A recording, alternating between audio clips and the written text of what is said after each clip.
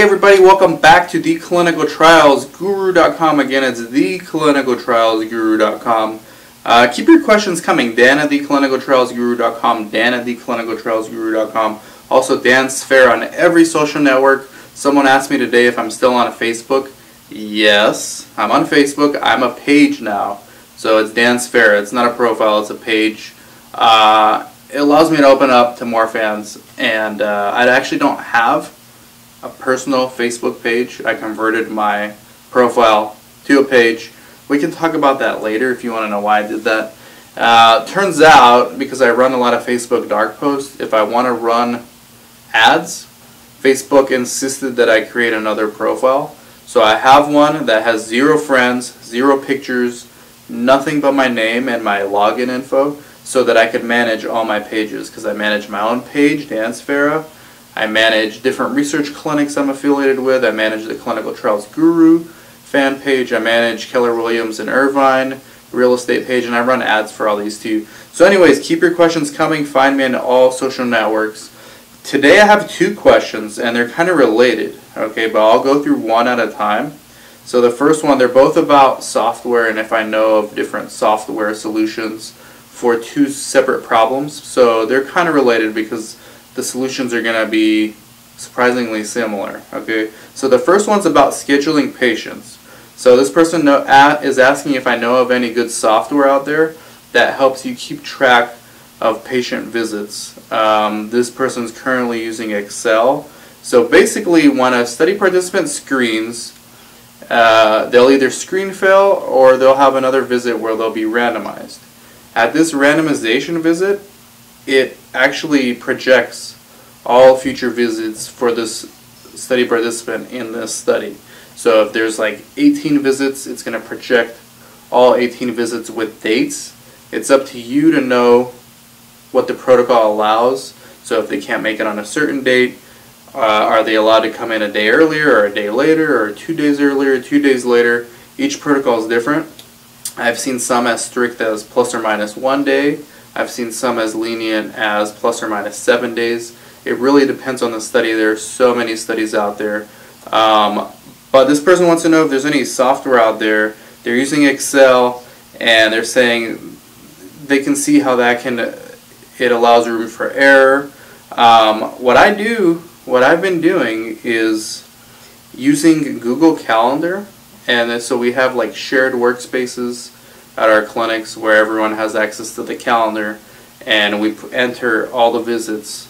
Each coordinator for their visit, their study that they're in charge of, enters in Google Calendar, and so just like that, when they randomize, they actually manually enter all the dates there. So even if that patient's not necessarily going to come in 3 months on that date, you at least know that per protocol, that's the date that patient needs to come.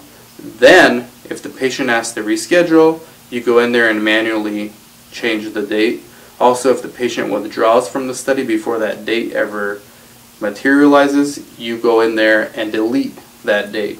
That's what I've been doing. I don't like Excel because your computer could crash. It's not saved in the cloud unless you email it to yourself. You could put it in Evernote, but Gmail already offers you that with the Google Calendar. And another way I would do it is actually maybe have an Excel sheet as a backup, and also have those physical calendars on your wall. And keep it HIPAA compliant by just putting their initials and what visit they're in. And each coordinator should have their own calendar. But they should also be, that data from that calendar, think of it as EDC, right? Those visits should be entered in the Google Calendar. Also, speaking of the EDC, that's a good way to track when study participant visits are supposed to be, because the EDC will kind of tell you. It'll kind of map out each visit. So that's another way to do it. Whatever you choose to do, be consistent. The next question is pretty similar. It's asking about good lead tracking software. So I think I answered this one before, but where do you put your leads?